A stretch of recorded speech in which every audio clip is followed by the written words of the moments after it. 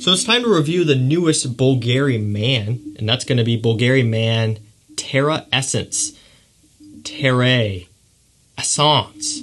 So, with this one here, it's going to be a little bit more divisive compared to a lot of the others. I've done a buying guide on this line, which maybe is out yet, maybe it's not. I've already recorded it. I know what's going on here, but maybe you haven't seen it yet.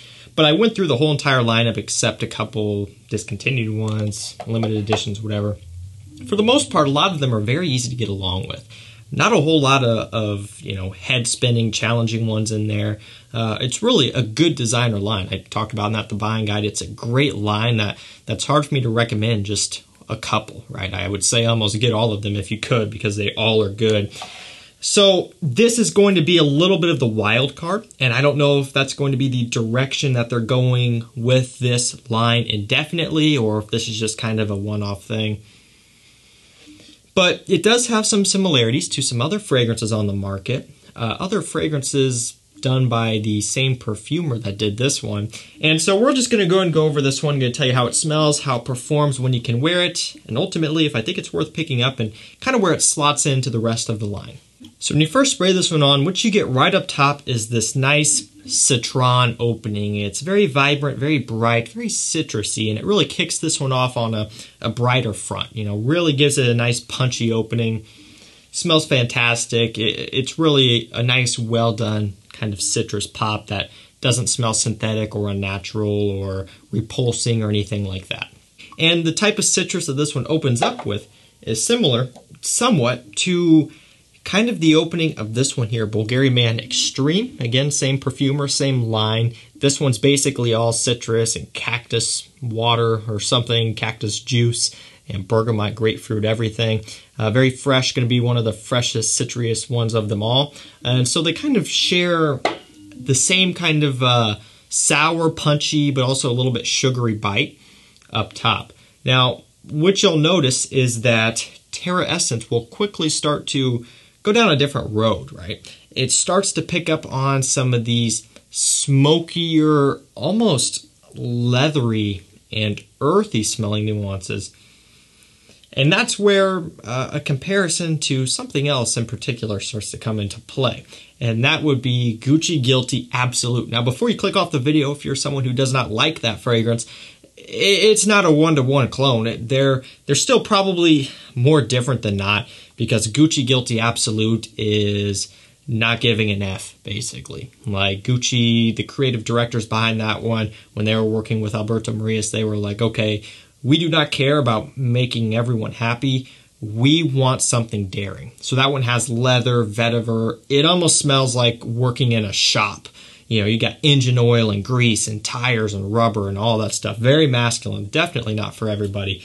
So it's almost in a way like this one is taking that DNA, but it's bringing it back a few steps, right? Adding some citrus up top, making it a little bit more fresh, that sort of thing. Still has that earthiness and that strong vetiver, but just a different twist. And that's what attracted to me this one instantly, is just, you know, how it does have that similar thing, because I like Gucci Guilty Absolute. It's one that I really enjoy personally. It's not one that my girlfriend enjoys. It's not one that most people will enjoy. But for me, for a personal scent, I get a kick out of it. Let's go and take a look at the note breakdown here. Up top, we've got Citron and Calamansi, which I will be honest, I don't know what that is. In the mid, we have vetiver and iris. In the base, we have earthy notes and styrax. So definitely get the earthy notes for sure, and that's a little bit vague, but really that's all you need to know. It does have an earthy smell to it. You get the vetiver, and that's kind of giving off this woody smokiness about it. Of course, we already discussed the citron or kind of sharp, spicy, peppery, bergamot, citrus opening that it has, you know, kind of like Bvlgari Man Extreme. So we got that covered. Now, in terms of the iris here, or orris, you get pickup on nuances, and that kind of smooths it out, makes it a little bit more sweet. Kind of takes some of the harshness out of the fragrance. Again, you're talking about vetiver, which, depending on how it's used, can be kind of sharp. In this instance, it is, you know, an earthy kind of dry vetiver, smoky somewhat. The earthy notes, of course, are coming through in full force here. And so the orris kind of gives it this nice, smooth, kind of semi-creaminess underneath. And that, along with the citron, is kind of helping to shape this one away and make it a bit more accessible. Because again, going back to that Gucci Guilty Absolute comparison, that is not an accessible fragrance. That is one that you need to be pretty sure of what you're getting yourself into, because you may pick that one up and you just may hate it. I think this one would be a little bit harder to hate, given that it is a little bit more approachable. But for me, I really enjoy it. You know, it's a kind of a, in a way, a spring and summer approachable Gucci Guilty Absolute. There's also comparisons to Terre d'Hermès, Eau Intense Vetiver, and the original. And the vetiver in here is used in a similar way. I guess in some instances it can be kind of close. It's very woody and earthy scent. And Terre d'Hermès is woody and earthy. And it does have that orange. So this has earthy notes, woods, the vetiver, and a citron. So in a way there are similarities. It's just kind of almost a mashup, I guess you could look at it. But for me, it's, in a weird way, almost a bit more warm weather oriented than both of them. Definitely the Gucci, and with Terre d'Hermès, Eau Intense Vetiver, this is definitely more warm weather appropriate than that one for sure. And maybe in some ways a little bit more accessible also. You know, they really did a good job of balancing this one out. All of the smokes, the woods, the spices, they made this one really appealing. Let's go and touch on performance here. This one is an eau de parfum. Longevity on my skin has been around the 7-8 hour range, somewhere around in there. Sometimes a bit more, sometimes a bit less. It just kind of depends on just the skin chemistry, that sort of thing. You'll find projection on this one to be kind of just so-so. It's not a room filler, but it's also not a skin scent either. It's just kind of, it's one that will announce itself, but won't be too obnoxious. You know, it's not to the level of Gucci Guilty Absolute, which I keep referencing, where that one is very strong on all fronts. This one's a little bit more tamed back, which I don't necessarily think is a bad thing. This could be something that you would potentially wear to work, or wear just in more social environments, social gatherings, where the Gucci, you may be a little bit nervous to do so. I think this one is toned down enough with that iris, with that citron, to where it might work really well for you. So performance isn't bad, I can't complain. Now price is going to be a little bit higher on this one still, given the fact that it's newer. It's the newest one of the line after all. Give it some more time, it should drop down, hopefully, to where the others are. So it may drop another $15, which is better than nothing, but still not a huge amount. That's kind of where Wood Neroli and Neroli Essence, or whatever they're called, I still get those mixed up, are kind of sitting. Extreme and the original are going to be a bit more on the pricier side, but given that this is kind of just a little bit of a different release, I think it's probably going to float around the same price as the Essence ones, maybe even a little tiny bit more, but I think it should drop a little bit lower than like 74, 75 where it's at right now. And I think once it does, it'll be a no-brainer pickup. I think right now where it's at, it's still worth the price. I pay that price and I'm not upset about it at all. You know, it has great quality. It is unique. It's one that kind of wakes you up. It's a wake-up call. It's something different.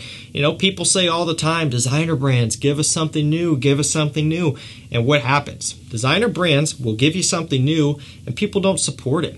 They bust on it. They trash it. Look at Moschino Toy Boy, right? That came out a couple of years ago, back during the whole explosion of blue fragrances, and everyone saying, give me something new, give me something new. Moschino's like, okay, here's a nice, respectable men's rose fragrance that is very nice, and people dumped on it. Look, you have to be smart about this. If a brand gives you something new, just because you don't like it, that doesn't mean that it's a bad fragrance that needs to be dragged through the mud. That's the whole point of having something new and different, is not everyone's going to like it. Why do you think brands stick to stuff that works? Blue fragrances, aquatics, musk and woods and citrus. It's because most people don't get all up in arms and upset and start crying when they blind buy it and it goes wrong. So the point is, support the new, different stuff. And although this is not 100% unique, Terre d'Hermès, Gucci Guilty Absolute, references and comparisons, it's not even on this hand, it's still different. And it's still, way off the beaten path of the mainstream nowadays super sweet fragrances or cashmere or blue fragrances, right? So give this one a shot and give it a chance, actually. Don't spray it on and scrub it off right away. You may need to spend some time with it. that's going to do it for me. I got myself upset. No, really, though, just try it out. This is where I need to cover this part, too, real quick. In terms of the rest of the line, going to be the most daring. You go look at something like Extreme, Man Black Cologne, kind of their flagship Man in Black, the Spice Bomb fragrance, right? Terra Essence is going to be on the other end there. Much more daring in a way. So something to keep in mind. But I think that's kind of what the line needed. You know, this line here, even though it's a designer brand, it's going down the safe path. And so it's cool to have something here that kind of changes it up. If you've tried Terra Essence, let me know what you think of it down below. I will link it down below as well so you can purchase it for a price below retail. That's going to do it for me. Thank you so much for watching. Stay safe, stay healthy. We'll see you tomorrow with another one. Take care.